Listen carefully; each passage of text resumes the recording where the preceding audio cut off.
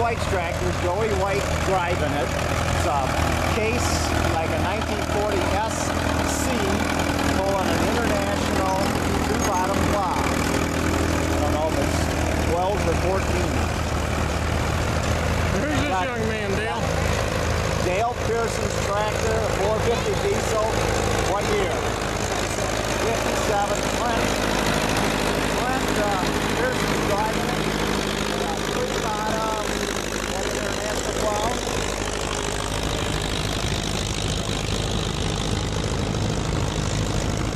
Got Kent Kleckner coming on a Super MTA.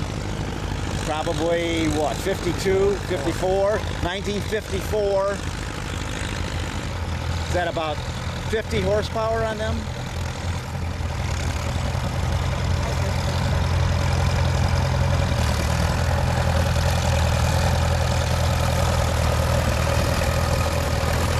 He's got a three-bottom John Deere plow, case plow with hydraulic lift.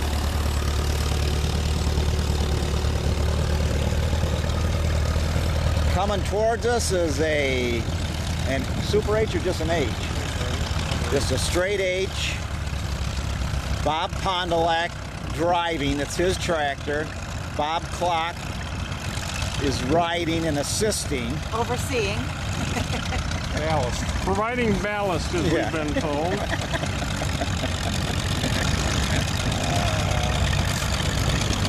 He's pulling a two-bottom plow. I think that's a Genesis plow, isn't it? An International Genesis plow he's got on there. Minneapolis U behind him.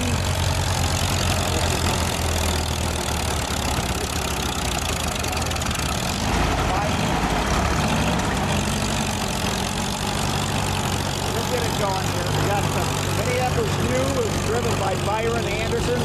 He owns it. He's pulling a Minneapolis three-bottom hydraulic assist plow.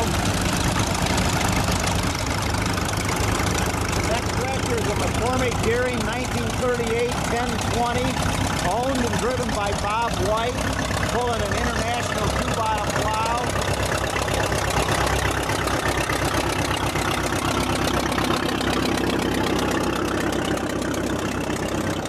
This is a 730 diesel.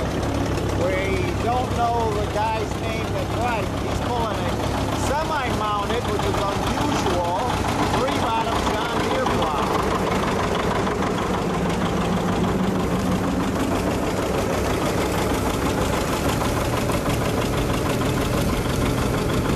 That's the only semi-mounted plow we have here today.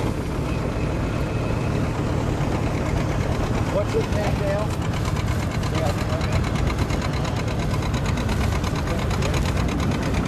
We're on John White's farm, south of Elburn. Joe White. Joe White's farm, excuse me, south of Elburn. Could have bought. Mark Gavin coming with a 70 John Deere. Yeah. According to the fenders, it's probably a Wheatland tractor by the looks of it. He's pulling, I think, a three-bottom John Deere plow. Mark owns this tractor, and then he owns the 730 diesel that was ahead of us.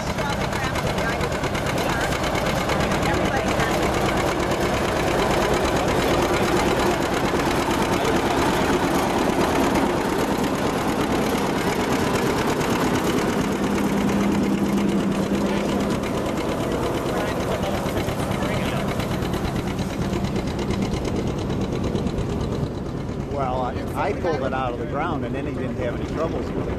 Yeah. No, it doesn't need to go 10 inches deep. What's wrong with Hanson? What? He